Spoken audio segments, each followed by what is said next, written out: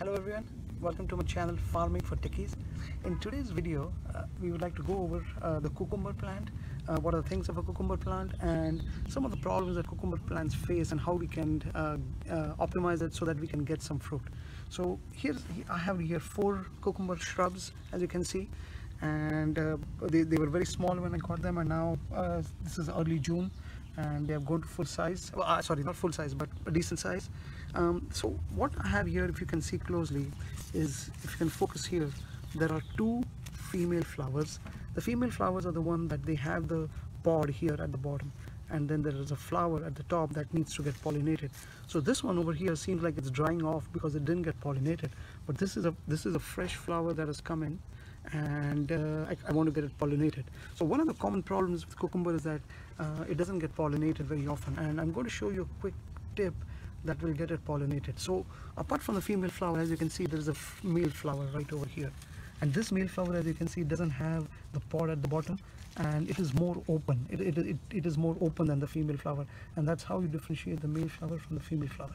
So one of the things that you could do is you can have this Q-tip, this simple Q-tip that we use for clearing our ears or other things. So what we can do is that we can just use the tip, just gently go into the male flower and try to just stick on top of the stamen to get some pollen from the male flower right here. Just gently move it around right into that, and just make sure that there is some pollen at the top. It's sometimes not easy to see, so just go down there right here. Yeah, and I can see something, and then I'm going to go on top of the female flower over here and just going to rub it very gently over here and just sort of drop it, just move it so that the pollen gets dropped on the female flower.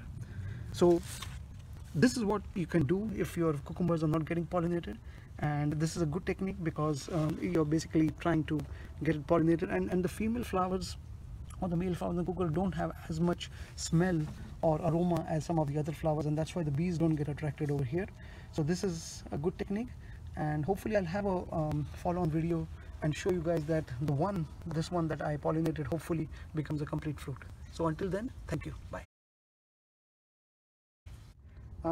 So today's video is a follow-on to the cucumber pollination video we had done exactly 8 days ago, and I wanted to provide an update on what happened to that so that you can view the entirety of the process and what happened.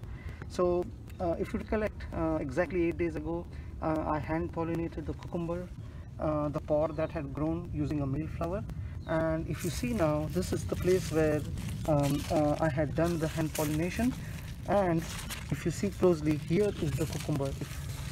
So right here, this is the one that has gotten pollinated right here. This is the entire cucumber. So it's exactly 8 days. It's not full size yet, so I'm not taking it out I'm not harvesting it just yet, but this was the same place that we pollinated 8 days ago, and it has become a fruit now. So this is one of the things that hand pollination does help in cases. Now there are 2 other that you can see that I have not hand pollinated, but they have gotten pollinated. So one is right here, this one, another one. I did not hand pollinate this, so it happened using the usual pollination, whether it's for wind or insects or flies or bees, I don't know. And then there is another one right here. If I can find it, it's somewhere right here. There's a third one that is also got pollinated. So anyway, so there are 3 of them, and the good news is that they can get pollinated if there are enough flowers. So today I have a situation where you can see there are multiple male flowers over here, but I don't have any active female pod at the moment. So there are a few of them, like you can see over here. This one has dried out right here. It didn't get pollinated, but there are several of them that do get pollinated, and I have some new ones coming here in the next few days. So hopefully these can get pollinated using the male flowers I have over here. So this is another male flower. There's another one down here, and so oh yeah, here is the third one. Here is the third cucumber, as you can see. So it is not full size yet, obviously, but it did get pollinated.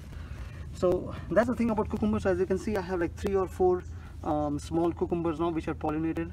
A few of them dried out, and then few new pods coming, and few male flowers are there, and hopefully they can get pollinated. So thanks for watching, and if you do like this video, please like it, please subscribe to my channel and click that notification icon so that you know that I have a new video coming up.